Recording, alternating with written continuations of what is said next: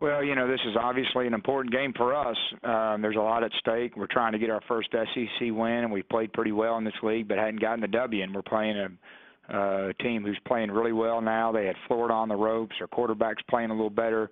So it's going to be a big challenge for us. Coach, we will start you off with Edward Ashoff of ESPN.com. I was just wondering if there's any talk at all about, bowl eligibility, anything like that, extra motivation for this team.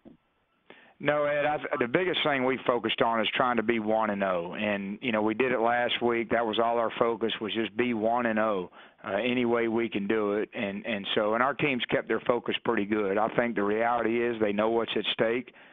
Certainly going to a bowl game is a big deal, and it's still out there, and it's our opportunity to go take advantage of.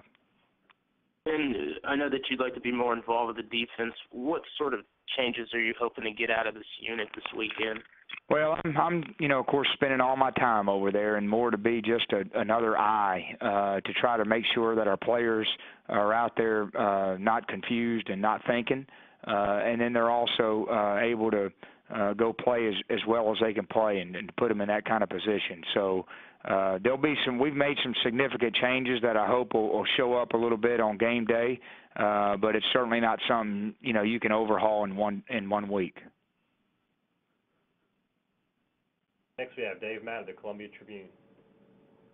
Derek, Missouri's offense has had some struggles this year. What progress did you see from them in their Florida game that could pose some problems in your game? Well, I think, the struggles they've had a lot have, their quarterback hadn't played a lot and consistently. So he's been banged up and hurt. And anytime you lose your quarterback, a really good one like that, it's naturally going to impact the results. I mean, we ran through that last year a little bit on offense. So that's been the biggest thing. But then against Florida, you could really see they generated a lot of yards. There were a lot of guys open, and they missed some things, but they're close on.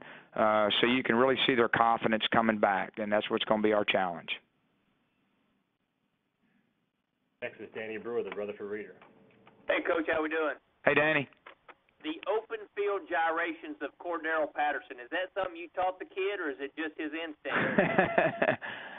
No, in fact, it's very important to me that I don't tell him anything once he gets the ball in his hands. He's just one of those special guys when he touches the ball. And so the hardest part for us is making sure we can find a way to get him to touch it enough and get him in space.